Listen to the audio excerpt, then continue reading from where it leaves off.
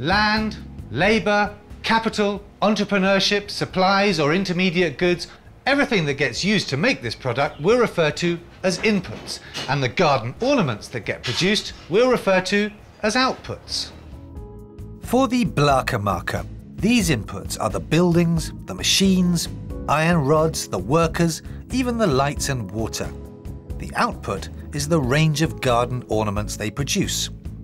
The process that changes inputs into outputs is called the production process. And to describe this process, we're going to make use of something called the production function. The production function shows us the maximum amount, the maximum output a firm can produce with different combinations of inputs. The total output of a business, everything it produces, is called the total product, or TP. Inputs can be classified as either fixed inputs or variable inputs. Things like the buildings and the capital, that's all the heavy equipment and machinery, are what we call fixed inputs. They can't be changed overnight, quickly or easily. These fixed inputs generate the fixed costs of production that we looked at earlier.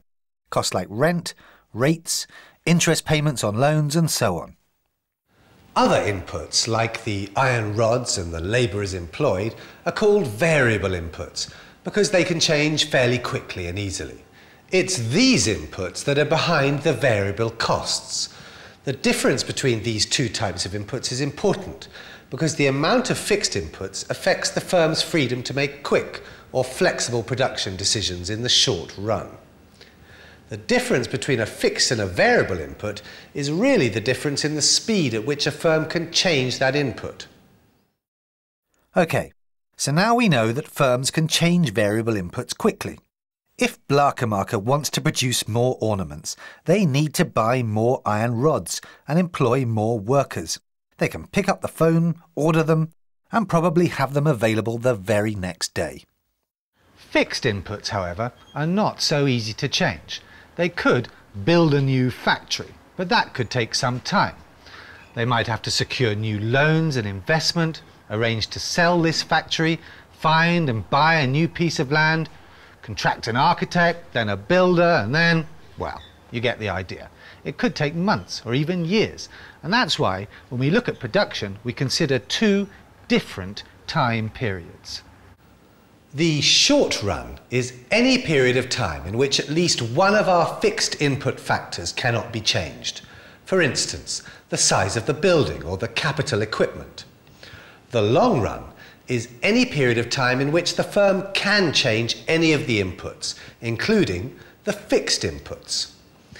Decisions a firm makes about the long run are called planning decisions. In the real world, production functions are very complicated things. And to try and understand these complexities, we're going to use some of that old economist magic and make some simplifying assumptions. For now, we'll only deal with the short run. In other words, we will assume the fixed inputs do not change and ignore them for the time being. Now, the law of diminishing returns. This law was one of the first, and is still today, one of the most important tools we can use to understand and plan the production function for any type of business. To understand the production function, we first need to understand the law of diminishing returns. This famous law was established by a Frenchman, Anne Robert Jacques Turgot, who lived between 1727 and 1780. We'll just call him Turgot.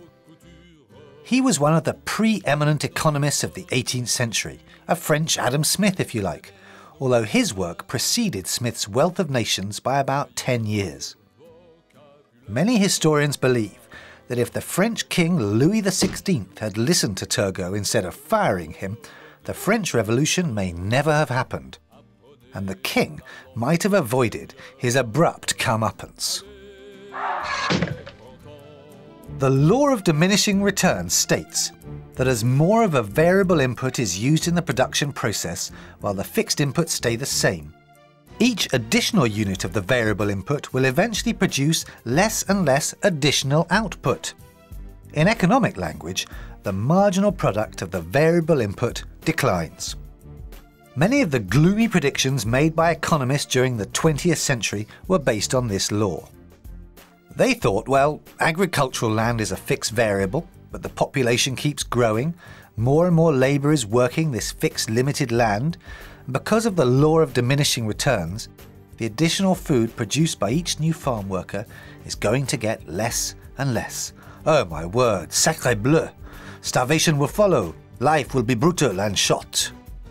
It wasn't a very hopeful picture. Fortunately, these predictions did not materialise due to new methods and innovations in technology in the agricultural sector. Let's see what this law means for Blakermarker.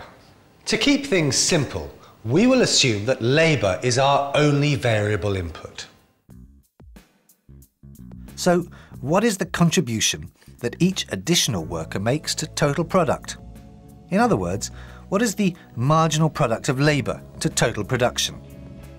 Well, column 1 in our table shows the number of workers. By employing the first worker, they can now produce 500 ornaments, so total product is 500. The contribution the first worker makes to total product is therefore 500. This is called the marginal product, which we'll list in column 3. By adding a second worker, total production increases to 1,500 ornaments. The marginal contribution of the second worker, his addition to total product, is therefore 1,000 units. Now, why is the second worker adding so much more product than the first worker, who only produced 500 units? What we're seeing here is the benefit of specialization. Before the second worker was employed, worker number 1 had to do everything, from fetching the rods, bending them, welding them, painting them, and everything else in between. But now, 2 workers, the tasks are divided between them. Specialization takes place, we have better efficiency, and the productivity of each worker improves. Now, if we add a third worker, average productivity might increase even more. Let's say output increases to 3,000 ornaments. The marginal contribution of the third worker is therefore 1,500 units. Up to this point, we're seeing increasing returns with each new worker. Adding a fourth worker pushes total production up to 4,000 units. The marginal product of worker number 4 is 1,000 additional units. Do you see what's happening? The marginal product of the fourth worker is less than the marginal product of the third worker. Diminishing returns are setting in. Using more workers in a limited space like this, we will become inefficient, falling over each other, and it's dangerous. And as the law says, if we keep adding more of a variable input to the fixed inputs, a point will be reached where each additional unit of the variable input will eventually produce less and less additional output. In our example, this happened when we added the fourth worker. His marginal product of 1,000 units was less than that of worker 3, who added 1,500 units to the company's total production. Why is that? Additional labour only gets more productive when there's enough space, equipment, and raw materials to work with. But in the short run, the Blakermarker cannot change the amount of space and equipment it has. These inputs are fixed. All it can change is the number of workers. Adding a fifth worker still increases output, up to 4,500 units. But the marginal product of the fifth worker is now only 500 units, and adding a sixth only increases total product to 4,750 units. So the marginal product of the sixth worker is a fairly pathetic 250 units. While the factory is still producing a little bit more, this increase in output is happening at an ever-diminishing rate. If they keep on adding workers, they'll eventually reach a point where the additional worker contributes nothing to production. In our example, this happens when worker number 7 is employed. If Blakermarker persists in employing more and more workers, when they add number 8, they'll see total production actually start to decline. In this case, total output drops to 4,500 units. The marginal contribution of the 8th worker is therefore a negative 250. And we can illustrate this with the help of a graph or diagram. On the horizontal axis, the number of workers is measured, and on the vertical axis, total output, or total product. As more workers are employed, output increases, but only up to a point, after which it starts to decrease. Drawing a smooth curve through these points illustrates this. Adding more of a variable input, labour in our case, to a fixed input increases total output more and more up to a certain point, and then increases output less and less till it reaches a peak, after which output will start to fall. Let's see what the marginal product curve is telling us. Using the figures from this table, we can compile the following graph.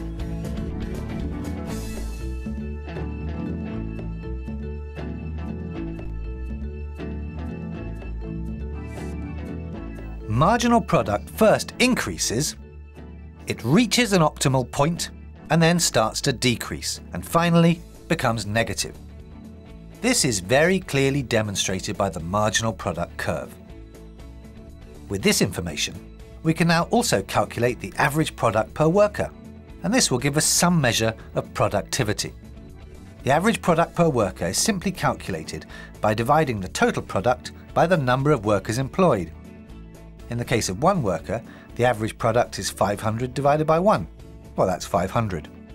The average product when there's 2 workers is 1,500 divided by 2, which gives us 750, and so on. These figures are given in column 3. Looking at average product in graphic form, we see that average product first increases, reaches a maximum, and then decreases. And if we compare total product with marginal product, we can see 3 definite phases of production.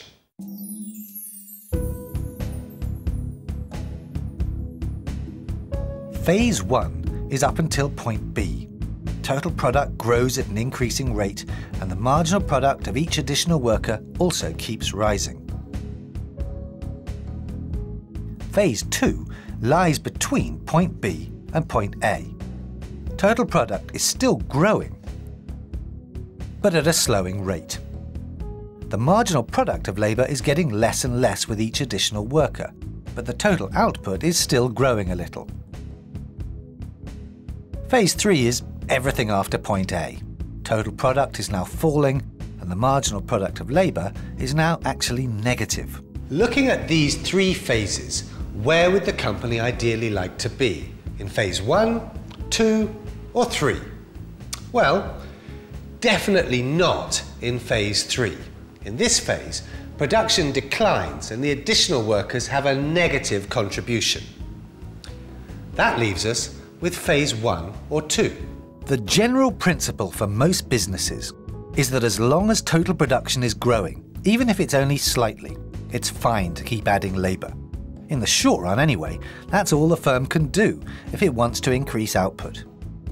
It's only when extra labour doesn't add any more output that it becomes a real problem. Exactly where in phase 2 the best position for the firm is will depend on the price of the product and the cost of production.